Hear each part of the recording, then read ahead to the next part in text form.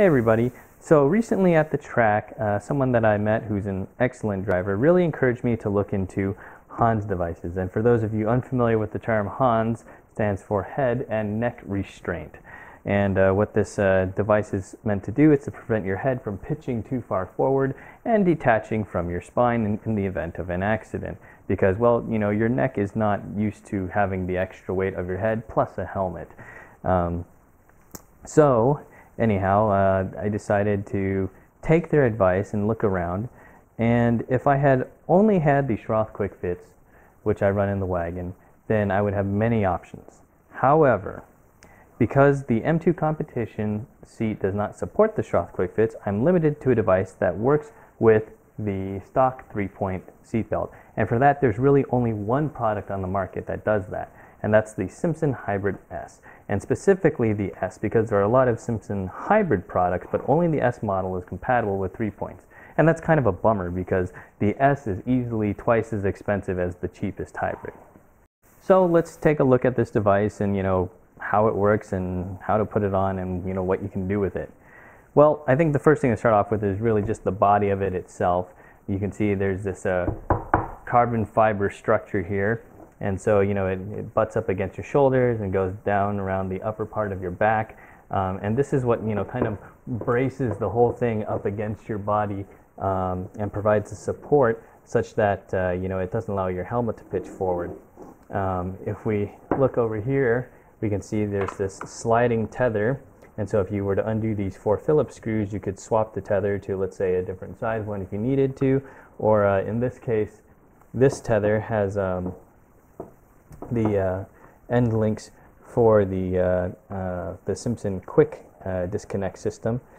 So if you wanted to change to one that had, you know, the connects for just a regular HANS post, then you would have to change this tether via undoing these screws. If we look on the side here, like, how does this thing really work? Well, you can see these 2 straps here. And what these do is you can see that, you know, I can pull it and it only lets me extend so far.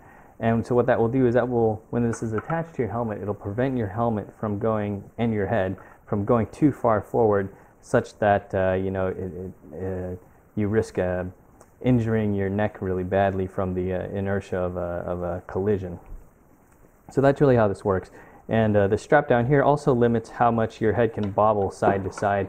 So if, you know, your head were to rock this way, for example, this length here would stop it at a certain point.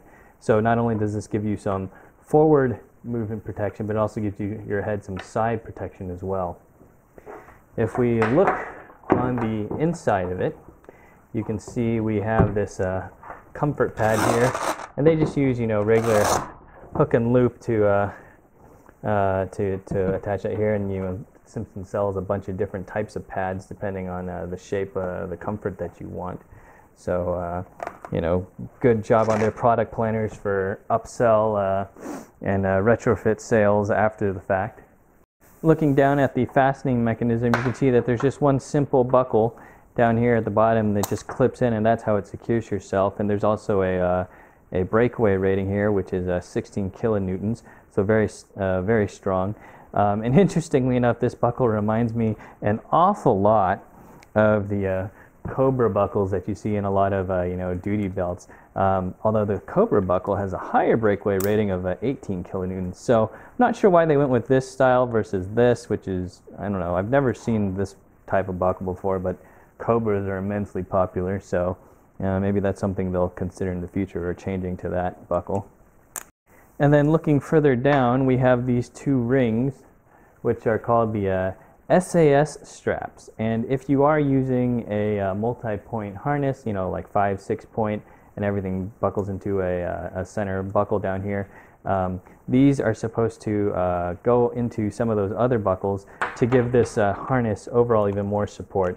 And to kind of demonstrate how this would work is if we imagine that, you know, the chest buckle here is the actual harness buckle, what you would do is you would take this ring, slip it over the buckle, and then you would go ahead and then fasten that in.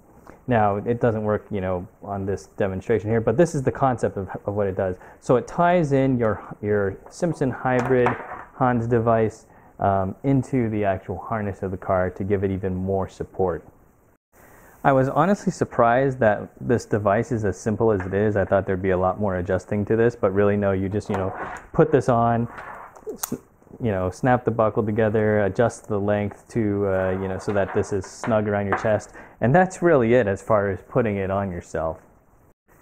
Now, to connect the Hans device or Simpson Hybrid to your helmet, you're going to have to install the anchors for it. And the anchors will go in this section of the helmet. This is an SA 2015 helmet, which means the anchor is already built in on some of the older SA 2010s, which shouldn't be able to be used anymore because that standard's more than 10 years old now.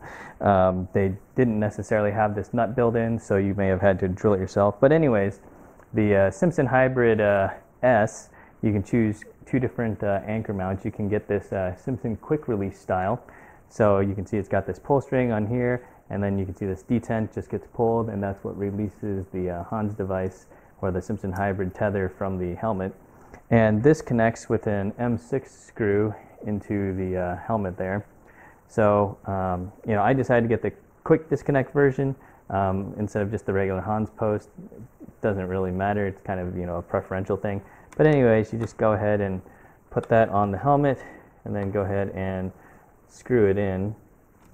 And Simpson says that the angle of this slot should be angled down about 40 degrees. And the easiest way to tell that is if you look at the Simpson logo and it's level with the flat of the helmet, then that should be at the appropriate angle. And I find this a little bit funny that they say, oh yeah, tighten this till it gets a little bit snug and then give it a quarter turn. Like, in my opinion, anything that's safety related like this really needs to have a torque spec. And thankfully, when I looked up the torque specs for Hans post, they say 30 inch-pounds or 3.4 Newton meters. So I'm going to go ahead and take my torque device here and torque that to spec. And for this screw that comes with the Simpson Hybrid, you can either use a 5/32 or a 4mm hex. So now that the anchor is on there, you can see, you would pull this down and you can put the tether in there and then release it till it's locked in. On these pull strings on the end is some hook and loop or Velcro. And, Simpson also provides you with a corresponding other side with some, sticky back so that you can, mount these to your helmet like so. So it's easy to grab, pull, and release the tethers when you need to.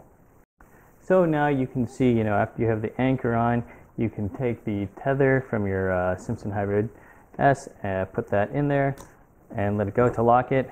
And this is really how it keeps you from moving, right? You can see if your head were to try and move forward, then that tether would stop it. And this is what's going to protect your head and prevent you from getting that neck injury in case of an incident. So I'm going to go ahead and put this thing on now, and it can be a little bit funky to do that. There's a couple ways you can do it. One is, pre-attaching the helmet to the hybrid device and then go ahead and putting that whole thing on as one assembly. So to do that, I'd go ahead and put my arm through one end of the harness, get the helmet on my head, and then go ahead and get my other arm through the other side of the harness and buckle it up, make sure that I have my poles free and clear. And then the second method is to go ahead and put your helmet and the hybrid device on separately, and then go ahead and attach the tethers from there. And this can vary in its difficulty because you are doing this completely blind. So you really have to feel for it, but there you go. You can see I did that. It wasn't too terrible. But now you can see that these tethers, they stop the helmet, they stop my head from bobbing forward too much, and the structure of the Simpson Hybrid S, braces it against my upper back to prevent that movement. And I also have, bobbing side to side protection as well. Now, of course, I'm going to get in my car and I'm going to set up these tether links more appropriately to make sure that I have the movement I need and absolutely nothing else. And Simpson says, you should only have about, 2¼ inches of forward movement. Actually, forward movement, not dipping down like this, but rather kind of going like that, like a chicken, to make sure that your head stays constrained. So that's the next step for me.